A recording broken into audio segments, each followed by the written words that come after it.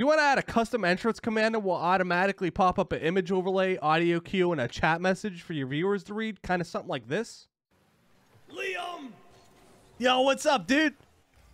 It's a super cool way to give your buddies a shout out in the stream. I've been using it for years, and it's so simple to set up. Let's get into it.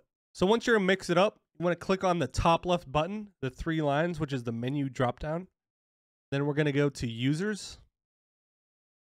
We're going to add the username. So I'm going to use my name as example, Uncultured Steve. And once you have that user selected, we're going to go over to Actions and then click on Edit. And the user editor window, you're going to scroll down until you see Options. And right beside the custom entrance command, you're going to click on Edit Command. From here in the custom editor, we're going to go down to Actions at the bottom left. Drop down menu, and we're going to add the overlay image and videos. Click on that, then click on the plus button to add it. And now we're going to add the image. You can also add a video, like a YouTube video and a website. So for now, we're going to add an image. And the file path, you just browse your computer wherever you saved it. I just went into Photoshop and like pre-made a little logo for the purpose of this video. And now the pixels, the width and height pixels is what you saved the image as. So I just saved mine as a 1920 by 1080. And now the duration, which just shows you how long the image is going to be on the screen. I'm going to do 3 seconds. And the custom entrance animation, there's a bunch of them you can select. I'm going to do bounce in, bounce out. And you want to go down to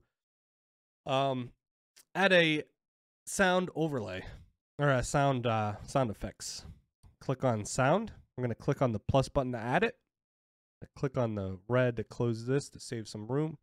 And now once you added the sound, we're going to browse. I just downloaded a rubber ducky sound from the internet. I'm going to open that. I'm going to adjust the volume halfway. And now once you have the audio queued up, we're going to add the chat message that shows up on the chat. So we're going to add chat message, plus add the plus button. And now this is where you type your message. Do like, hi Steve, check out my buddy Steve on Twitch. And then type out twitch.tv/unculturedsteve. This gives out like a little shout out, so you can, from now you can save it. And now in order for this to show up on OBS, we're going to go over to the drop down menu again. Go all the way down to services. And then you want to click on overlay. And now this link right here is what you're going to post in OBS as a web browser. And you want to make sure it's 1920 by 1080. So just open this, click on copy, close that out, and now go back into OBS and save it as a web browser source. For those that don't know how to add a browser source in OBS, let me show you how real quick. So you go to sources, click on that plus button, go up to browser, and then name it like Mix It Up link. I'm going to do test for now. Now from that URL from Mix It Up, we're going to paste it right here.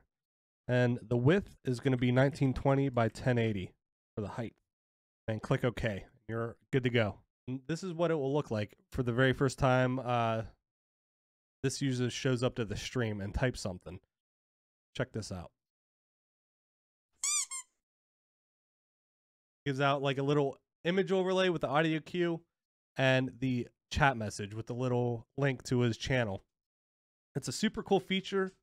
I've been using it for years, and if you guys have any questions or concerns, let me know. I'm here to help. And hopefully this tutorial helped you out. And if you guys have not heard about Mix It Up, I highly suggest using this for Twitch. I believe it's coming out for YouTube soon. But I've been using this since Mixer days back in the day. It's a super cool feature. But yeah, thanks for watching the video. Hopefully you guys like and subscribe, and have a great day.